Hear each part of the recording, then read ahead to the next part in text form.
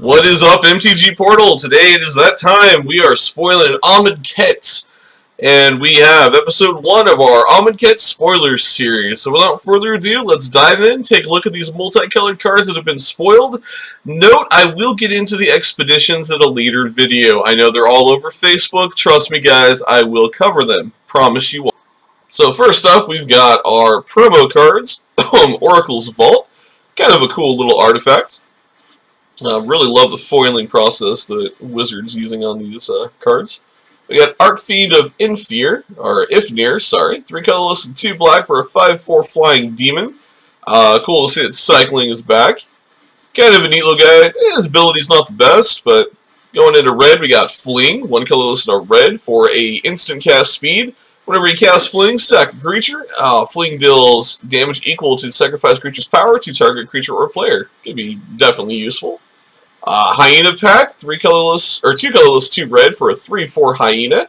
I love the Egyptian ruins in the background. Really neat spoiled card. Looks like they're tearing apart a bird.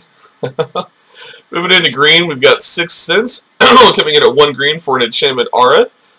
Whenever this creature deals combat damage to a player, you may draw a card. Always useful in standard, modern, EDH. Spidery Grasp at 2 colorless and a green, untap target creature, it gets +2/+4 and gains reach until end of turn. So, yeah, in a pinch, can't go wrong with that. Giant Spider coming in at 3 colorless and a green for a 2/4, just a basic Penumbra Spider, basically, without the recursion. He's got reach. Moving into white, we've got our Trueheart Duelist. I like this because it's bringing back, well, not bringing back, but it's got a new activated ability called Embalm. It's coming in at 1 colorless and a white for a 2/2. Trueheart Duelist can block an additional creature each combat. We've also got Impeccable Timing, coming in at 1 colorless and a white for a instant cast. Impeccable Timing deals 3 damage to target attacking or blocking creature. Mighty Leap, coming in at 1 colorless and a white for instant cast speed. Target creature gets +2/+2 and gains flying until end of turn. Can't go wrong with that. Making the transition to black, we've got Cursed Minotaur coming in at 2 colorless and a black for a 3/2 zombie Minotaur with Menace. It's always nice to see Menace back in the set. Love the artwork again, very cool. This next guy, I'm really not quite sure what he is. The artwork is badass though, I'm not going to lie. 1 colorless to black, looks like for like a zombie jackal, I would assume. It's a 2/2. And then, of course, we got Gravedigger making a return. 3 colorless to black for a 2/2 zombie. Whenever Gravedigger enters the battlefield, you may return target creature card from your graveyard to your hand. And last but not least, in the black, we got Dune Beetle coming in at 1 colorless to black for a 1/4 insect. Kind of cool to see. Again, love the artwork. Got a couple blue cards. We got Angler Drake.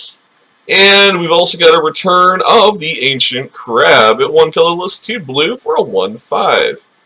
I hope you guys enjoyed episode 1 of the Amonkhet Spoilers. Episode 2 will be coming your way soon. Again, I will be touching base on all of the expeditions. I'm actually waiting for a better quality of them so I can post them up in a video format, but they are pretty freaking cool. As always, guys, if you haven't gotten involved in mtg-portal, I have no clue what you're waiting for. Smash the subscribe link down below as soon as you can. Hit that bell so you're notified of all upcoming content. Help spread the word about mtg-portal to all your family and friends and fellow gaming channels. And as always, thank you for being the best part of the channel. We appreciate any patronage you do. And look for more spoilers for Amonkhet and all of the sets coming your way very soon. Thanks again, guys. Have a fantastic afternoon, and I'll talk to you all soon. Peace out.